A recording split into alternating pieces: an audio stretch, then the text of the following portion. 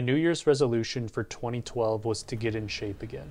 After my first kid was born, I had lost my athletic interest, but had every intention on getting it back. I started running 4 days a week with my friend Hannah, who was a great runner and motivator. We would run after work 5 to 10 kilometers, usually favoring the forest trails. It's the kind of trail that has lighting in the darker months of the year, so you could run there really anytime. Once you turn on the lights, you have 45 minutes to run the shorter trails and longer to run the longer ones. Then the lights automatically shut off. We'd been running for about 2 months when we started seeing the same man hanging around the parking lot every time we got there. He was a thin man, 25 to 30 years old, always dressed in sports clothes but never actually running. He never really looked you in the eye either. We speculated that he could be homeless camping nearby because he was constantly there. We got used to seeing him sitting somewhere close by, silently and always on his own. We felt sorry for him. He never seemed to talk to anyone or interact at all, but there was something about him that made us hesitate to talk to him or ask if he was okay. Can't pinpoint exactly what it was, but something wasn't completely right with him. One evening, Hannah didn't make our run, so I decided to go on my own.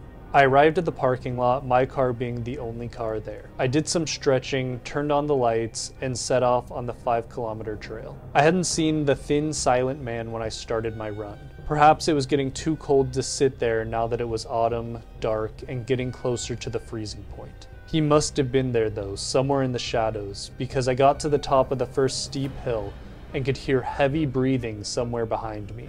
I look over my shoulder and I see him. He's running like a man possessed, in regular shoes, not running shoes, with his arms moving in a really strange, stiff manner, as if he was made of metal. His hands like arrows, straight in an upward, inward angle, sort of like a sprinter but more extreme, moving like a robot.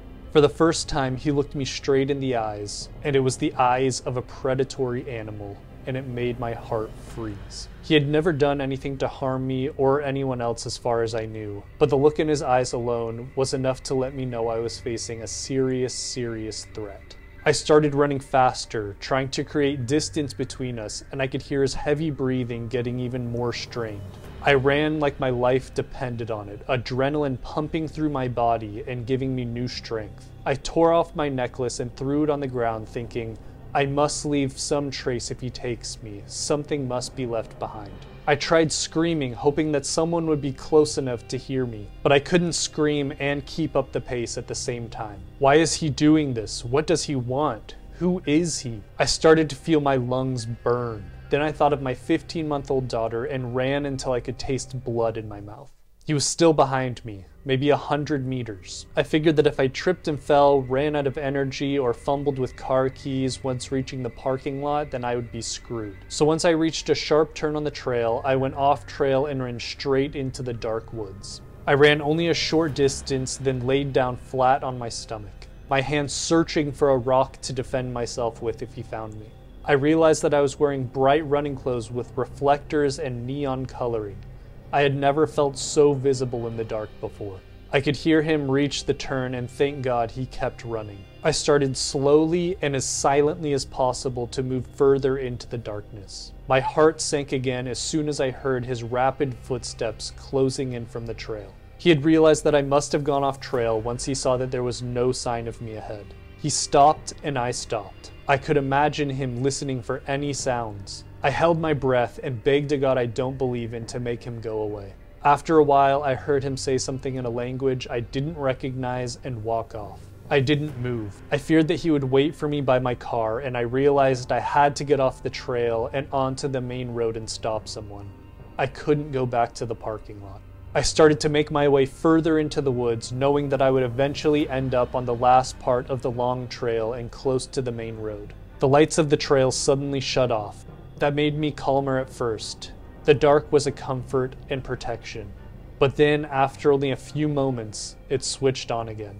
This could mean that another person had just started their run, and soon I would have someone there to help me, or that he was out there looking for me, or getting ready to prey on another lonely runner. I decided against waiting to find out and continued my way towards the main road.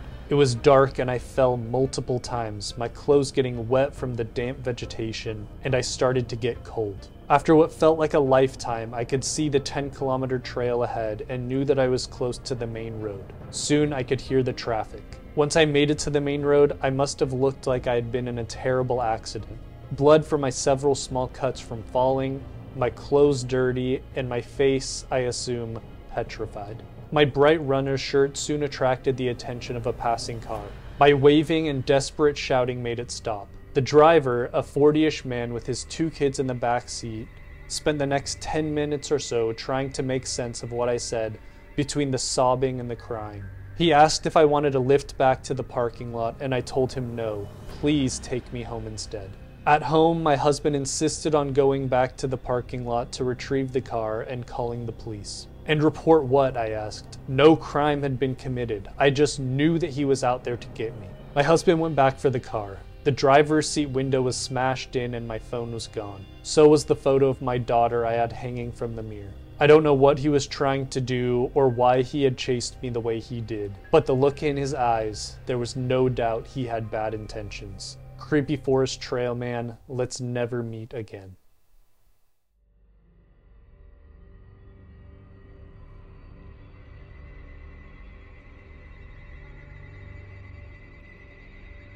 I haven't told many people this story, but here it goes. I was training for a Spartan race back in 2019. It was roughly 9 a.m. on Sunday morning. It was a beautiful sunny morning in early July. I run on a heavily wooded trail where very few people would go, certainly not casual walkers. So that's where I was when I crested a hill and immediately got flooded with goosebumps and the hairs on the back of my neck jumping when I see what I thought was a mannequin like you'd see in a clothing store hanging from a rope in the tree about 10 to 15 feet off the trail. My first instinct was that someone was playing a prank. I stopped, moved closer, and it dawned on me. This wasn't a mannequin and it was no prank. I remember saying out loud, holy shit, holy shit, holy shit, over and over, and then why would they? Why would they? I don't carry a phone when I run, so all I could think to do was run back to the truck where my phone was. Tears in my eyes, I ran. I forgot that there was a fire station right beside the parking lot, so I ran straight to one of the firemen who was mowing the lawn at the time, waving my arms and hysterically telling them I found a body. He brought me into the department where about 5 or 6 firefighters were on duty, and I explained everything to them. So I left and sat at a picnic table where my truck was parked and tried to process what just happened and collect myself. Then my phone rings. Hi, it's Officer so-and-so from the police department. We can't find the body. We're sending a car and you need to show us. Shit. I gotta go back. So I did, with like 10 cops and firefighters and paramedics all trudging through the woods in full gear. At this point, I actually started questioning myself and what I saw. Like, what if I somehow was wrong about what I saw? Anyway, they kept me far back as they didn't want me to see the body again. And sure enough, the lead person arrived, and they wouldn't let me go any further. The cops did a report with me, and then I went home. I later found out it was a 15-year-old high school boy who had hurt himself. About 6 to 8 months later, a small commemorative plaque was installed on the tree, and the branch he used was cut down. Sad story for sure. So yes, running through the woods and seeing a pale white body hanging from a rope in a tree was my spookiest moment, not just on trail, but ever.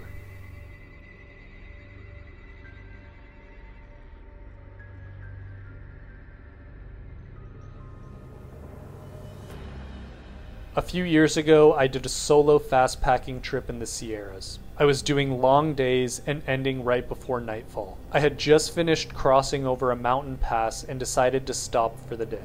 I wasn't near any great camping area, so I ended up randomly walking off the trail for a bit and finding a spot on the ground to set up camp. Right before dark, I see a bearded guy walking through the woods toward me. It caught me off guard because I was in a location where there shouldn't be many other hikers. He said he had just got done fishing and asked if he could set his tent up next to mine. I couldn't really say no, so I agreed. He started making small talk with me, but something seemed off about him. I decided to get in my bivvy and started to go to sleep. That's when he woke me up. He came over and kneeled down a few inches from me and whispered, "You know, I think we're going to die tonight." I couldn't really believe what he just said. Then he went on, "You know, it's the blood moon. Jesus is going to take us home tonight, both you and me." At this point, I'm scared shitless. I'm miles from help with no cell reception. I then replied with a lame joke to get him to back off. "I hope not, I still have a lot of miles to hike." He then said, "Well, you sleep tight. "By the way, my name is Spirit." Then he went into his tent and closed the door. The rest of the night I stayed awake. I took a tent stake and held it in my hand. A few times he got out of his tent, looked around, then went back in. Once I noticed he was asleep, I packed up all my stuff and literally ran down the trail in the pitch dark until I was miles away.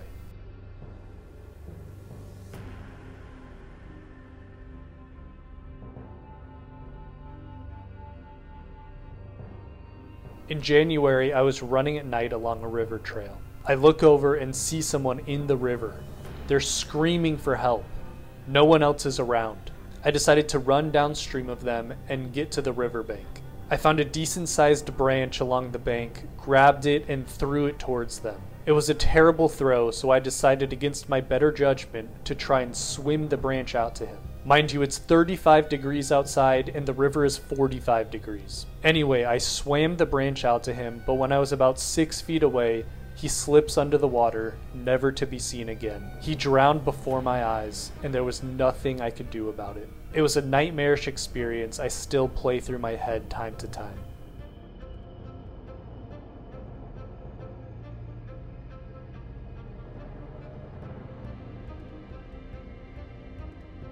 Last spring, I was on the road for work and staying at a hotel with a nice long community trail nearby. It didn't have any lights for the most part.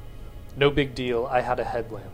I set out around 3:45 a.m. on a warm morning and made it about 4 kilometers down the trail where there were some dips in the terrain with cooler air and fog. On my way up from one of the dips, I saw what looked like a park bench and another object about the same height as the bench on the other side of the trail. I don't wear my glasses when I run, so I couldn't make out what the other object was. As I crested the hill and started to approach, I realized that the object was a person. A young woman with dark hair, shorts, and a crop top. Normally I try to avoid blinding people with my headlamp, but I was so surprised I shined the light right on her as I passed. No reaction. It's basically pitch black at this point aside from my light. Had this woman been sitting or slumped, I may have stopped and asked if she was okay. But her kneeling position seemed so deliberate, and I was incredibly unsettled and just continued. I found myself looking back for the rest of the run, and just in case, I wound up running an extra 6 kilometers longer than planned just to avoid going back that way. I think about that now whenever I go through a park early in the morning, and it still gives me the creeps.